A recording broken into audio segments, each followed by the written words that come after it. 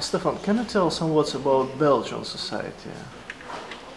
And it's. I'm not a specialist about Belgian society, but I'm always, when I'm abroad, I'm always very surprised when I see about which minor things Belgian politicians are busy, or, well, and then, for example, we all know that there have been and there are still tensions in Belgium between different communities and French-speaking, the Flemish, and in my part of the country, in Flanders, the moderate nationalists came to power, so it changed the situation here. But when I'm abroad and when I see what huge problems there are in other countries, I'm always wondering why in my country people are quarreling about things that are not really important, and also that very practical problems like traffic problems here in Antwerp, for example, already for 15 years. They are trying to solve the traffic problems in Antwerp, and with the traffic coming from Holland, and it's going through. You can also say, well, it's not a world problem, it's not a very big problem, but for the inhabitants of Antwerp, it's very important, and they are not able to solve it for 1,000 reasons. And then I say, when I'm living in China, for example, well, here there is no democracy, and the party decides everything, but at least things like that are going more fluently than in my own country, which doesn't mean that I don't want this democracy, and that and of course I agree that every project, like for example this building of new roads and reorganizing the whole traffic system in my hometown, that it's not important, but decision making has to change in my country. It has to be more efficient and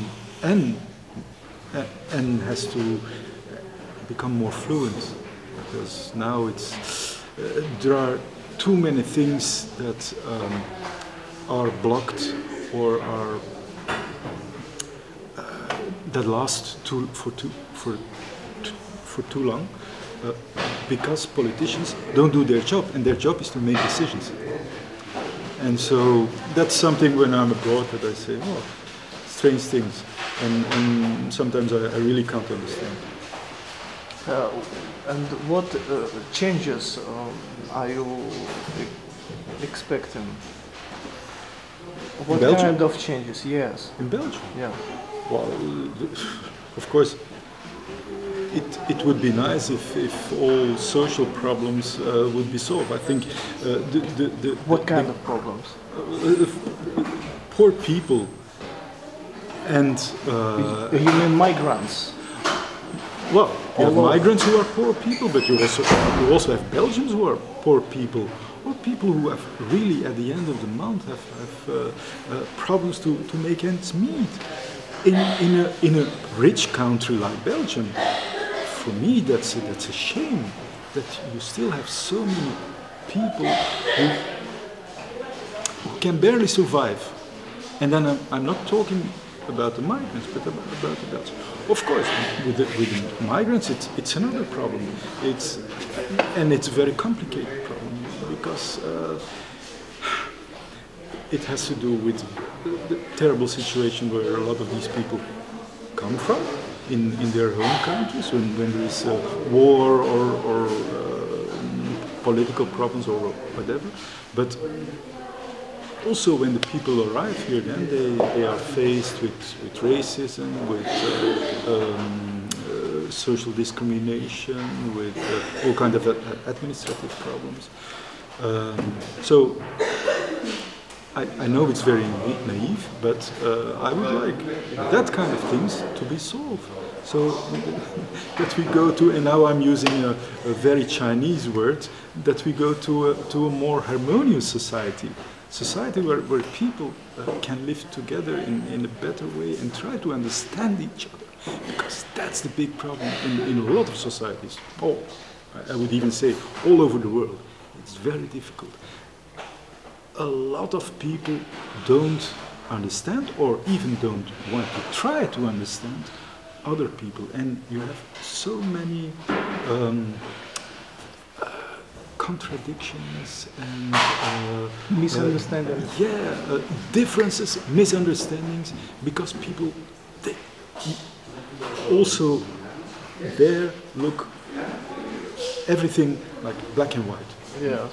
This is good, this is bad, and they don't see the nuances, and especially don't try to understand the others. Yes, but I faced with such a problem. Muslims don't understand cartoons and sense of humor and freedom of speech. It's not all Muslims, but it's part of Muslims. But a lot of them, and they dislike when somebody criticizes them, and that's a problem.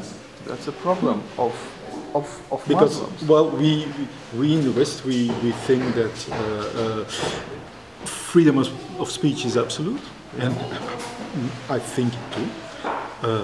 So people who live here have to accept that. Yes, but how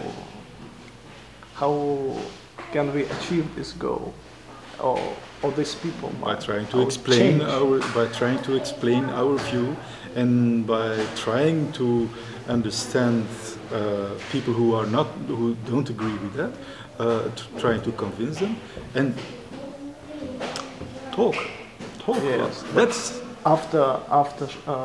But if you only say these are bad and we are the only ones who have the right ideas, well, then you get nowhere, because then you only achieve polarization. Yes, but after Charlie Hebdo, yeah, that's terrible, of course. I see a lot of people live in the fear in Europe, in free Europe. Well, that's bad, because that's what the people who did these attacks, that's what they wanted to achieve, that people live in fear. So the last thing we should do is to become afraid and to retreat. No, we have to fight, to fight for freedom, but not fight in fighting others, but in trying to convince others, to trying to explain why this freedom of speech, freedom of press is so important for us. Is it possible? I don't know. To it takes time. Explain them. Work for it. I mean, that's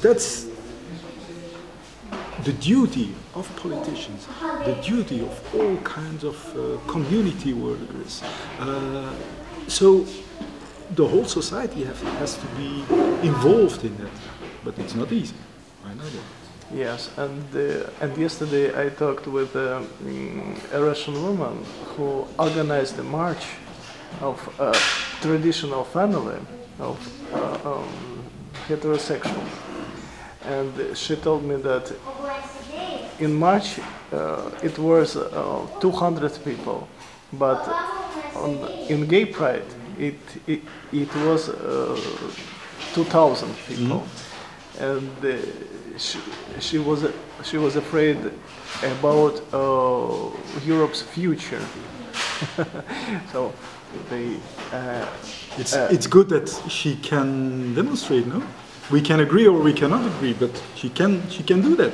But do you think in Moscow it's possible to organize Gay Pride? No. No. So she can be happy that she can organize this march here in Belgium.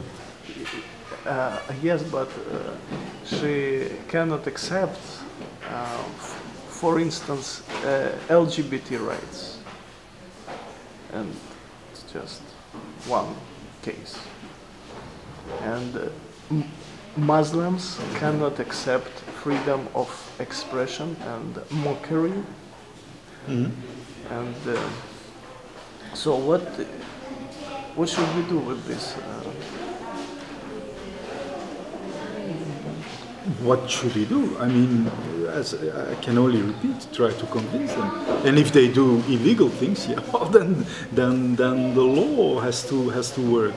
But we have our way of living and our important society vision, like freedom of speech. And well, that's the end. That's the end of the discussion.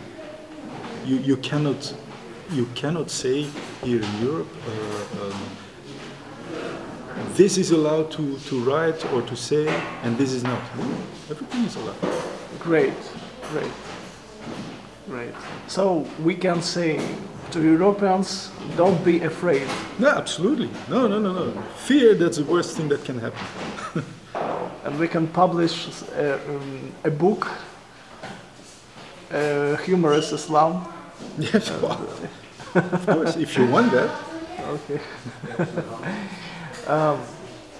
Thank you so much, Stefan, for this interesting interview, and wish you all the best. And with pleasure. You make a great job to defend freedom of speech in Europe. Okay. Let's do it together. Yeah, with pleasure.